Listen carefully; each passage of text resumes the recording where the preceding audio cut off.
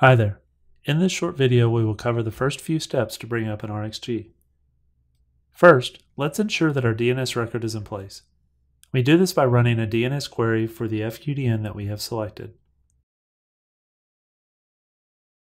Here, we see the rXg software is installed as a virtual machine. We can then use the console to change the uplink IP address to match what we have configured for the FQDN. It will take a moment for the system to reconfigure the interface. Once this is complete, we can now access the web GUI through a browser. We use HTTPS to load the /admin path on the IP address we just configured. There will be a security warning due to the use of a self-signed certificate by the web server. We will resolve this issue by acquiring and installing a certificate signed by a trusted third party in the next few steps. For now, let's simply proceed through the warning. We are now presented with the license page. Let's copy the IUI from the screen in order to paste it into the RGNets License Manager. Navigate to license.rgnets.com and log in with your support credentials. Configure your asset for standalone deployment. This system will provide you with a data entry field for the IUI. Paste the IUI and enter the FQDN into the appropriate fields. The rXg will automatically pull the license from the internet.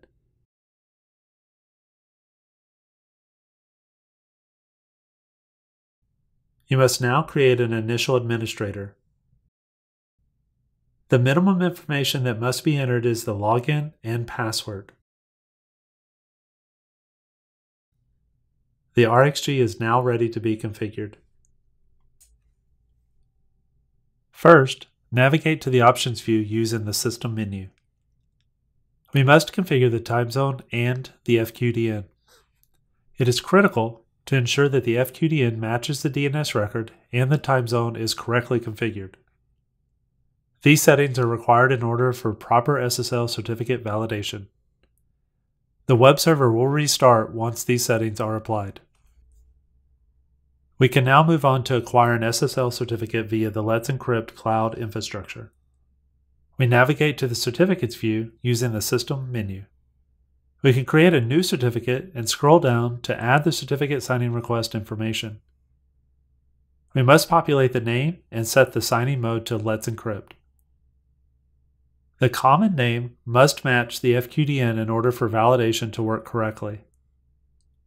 The country code, state, locale, and email address must also be entered.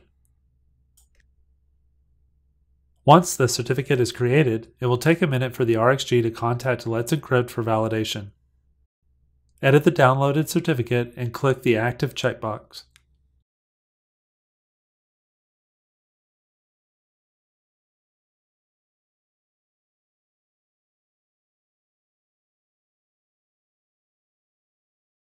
The rXg will now restart the web server with the Let Encrypt signed certificate.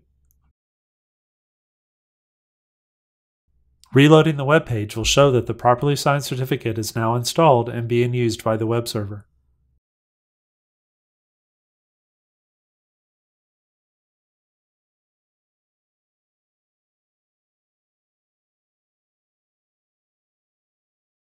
You should now be able to connect to the web GUI using the FQDN. The connection should be established without any certificate warnings or errors.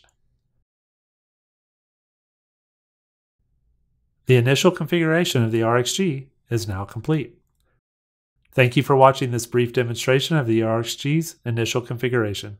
Ciao.